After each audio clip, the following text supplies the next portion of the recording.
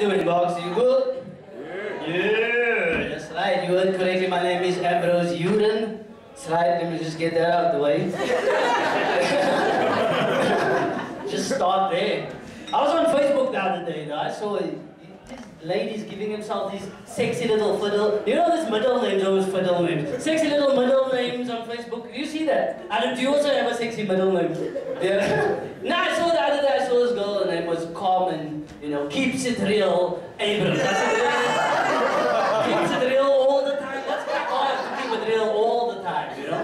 So I tried also changing my middle name on Facebook. I tried changing it to Ambrose. Always fresh urine. I should have just kept it real. I just did nothing. That's right, I'm from Cape Town. That's right. Cape Town are here? No one? That's alright. It's fine. It's the end of the month, Sundays. We're not expecting Cape Townians. It's alright. It's fine. No, guys, you know, I grew up in Mitchell's Plain and Bonteheuwel on the Cape Flats. You guys know where that is? No. Like a lot of people hear that and they go, shit, this guy must be the most dangerous guy in this room. But no, it's not the point, you know. The point is that I learned to appreciate the small things in life, you know. That's growing up in the ghetto. You learn to appreciate the small things in life. For my first birthday, my father made me a cake. It was a special cake. It was the shape of a house, right? But it wasn't like a fresh cream or nothing like that, you know. Because we couldn't afford the fresh cream at the time, you know. So the frame was cardboard, right? It was like a cardboard frame, shape of a house, you know. But then my father went out of his way. He put like a icing sugar. You know, icing sugar. Put like a icing sugar on the outside, you know, as paint on the walls of the house, you know. Then he put zoo biscuits on the sides, licorice, all sorts, you know, as bricks. I didn't have a little wafer door, you know. I was pumping, you know. The roof had more icing sugar on the top on both sides, you know. Smarties and jelly tots and a little licorice also chimney with smoke coming out, but it wasn't obviously real smoke, it was icing sugar, because we had a lot at the time. There was just a lot of icing sugar. It was a bit weird when we had to cut it, because we had to cut it with a scissor. And there was buckle on the inside, so we were just licking off the icing, just all that. It's a birthday, that is a liquor. Stuff times, man. Ghettos, man. Ghetto houses are funny, man. Every other house has a latch on it. Do you guys know a latch? Do you guys know latches? I know some of you do have latches. Do you have a latch on your house now? You got some shit then. You know, because it's only those people in the ghettos that have latches on their houses, right? I never really understood a latch. It's not a safety feature. It's just to annoy your fucking neighbors, because there's nothing more cut than you coming to your neighbors and they know you, and then they just open till the latch and just like, yeah, what do you want? I was playing with PlayStation with you yesterday. Open the fucking door, man. You know, like that just makes you want to kick down that chain of oppression. You know that chain that hangs on that makes your door look like a keychain. Like, what the fuck is this little chain? What's that gonna do if I do that? No, it's crap, you know. And there's the people with the money that hide behind those latches. Wealthy people, they have latches. I found that out. I was house sitting at brother's house, and there was a match. And he was explaining, he was leaving, he's explaining the alarm, and you know, he's like, no, so we got motion sensors in the front.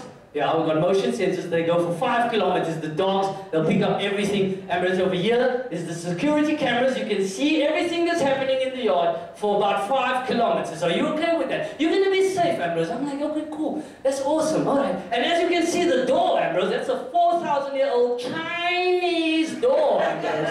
That's strong, that's the strongest you can get, you know. And but just as a precaution, Ambrose, just in the evenings, before you go to sleep, why don't you just put the latch? No, that's not going to do anything. Just put the latch, man, just in case the neighbors come visit. I don't know. That's terrible. I don't know, man. I don't know about latches. I don't do certain things. I don't do wines, like wines. I see you guys drinking hunters, yes. I don't do wines. I'm from Cape Town.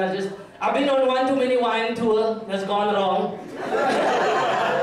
Now I was on one the last time in Stellenbosch, right? And there was just this thing, like this white couple in front of us, but they were extra, man. They were like over-the-top wine tasting.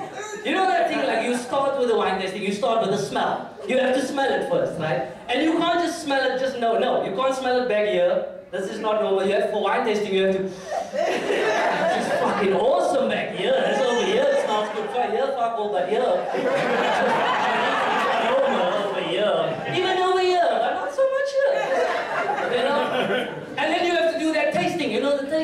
it's not as simple as you think. Because you have to taste and you have to, you know, you do this. You spit it out.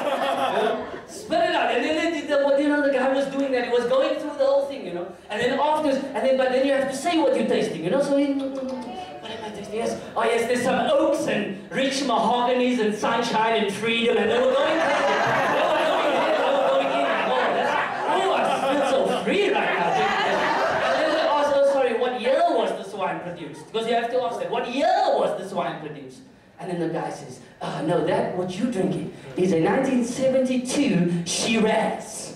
And then the couple, oh, 72, honey, remember 72? You know, we went on a cruise, the ticket was lovely, it was good times. And now I'm next. I must follow that. I'm in the front, smell, you can smell, so I'm just smelling it like that. What do you smell? It smells like a glass.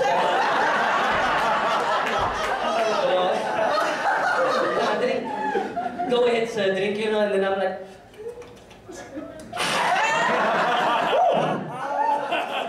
Oh, what do you taste, sir? What do you taste? Let me tell you. That's strong, that's got strong. Can I have another one just to check the thing? You know? And then I remember, oh shit, I have to ask the year, you know? Oh, this is, sir, what year was this wine, sir? What year was this wine? And the guy's like, no, what you drinking? That right there is a 1976 Pinot Noir. And I'm like, yo, 76? And I wasn't even fucking born in 76. So I'm like, oh shit, 76. 76. And then I remember, 76, yo, that was a cock year for our people. That was a 10, that's all I could remember. 76, that was a shit year for South Africa. I said, sir, please tell me the month. What month?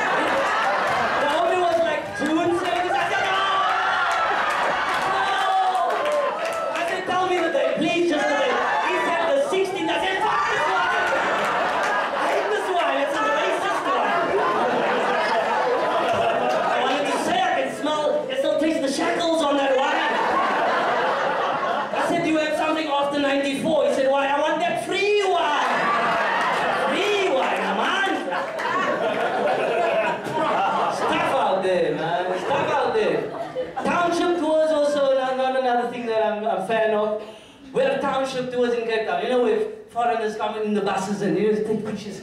It's cuck, really. Because I'm from the ghetto, there's nothing worse than you playing cricket in your underpants and a bus of foreigners just, that was a six, I know.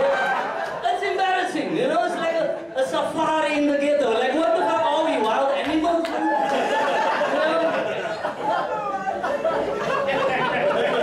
It's terrible. You know, back in the days, people used to come to Africa and capture Africans, take them away. And nowadays, I see those tours, the same thing, you know? Because they come and they capture with the cameras, sister. They capture with the cameras. Can we stop the capturing? That's all I want. You know what I've started doing since then? I started stealing the fucking cameras. As soon as I see one pop out, I just grab it and I get home, I start deleting those pictures. I start deleting. My friends say, why are you deleting the pictures? I said, I'm setting my people free. Crazy stuff.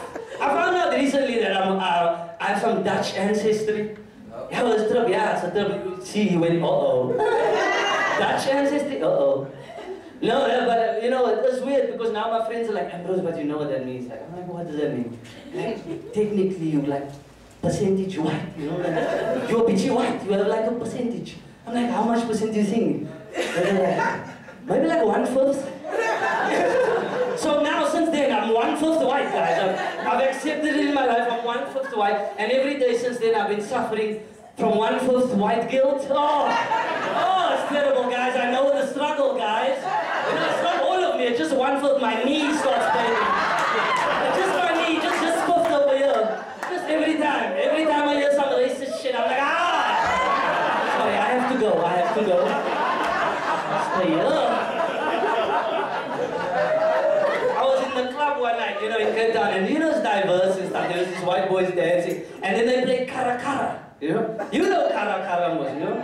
And they're playing kara kara. And then that part came on, and this was shocked me because the white boys, they started singing. You know that part? You can take me out of the ghetto, but you can't take the ghetto out of me.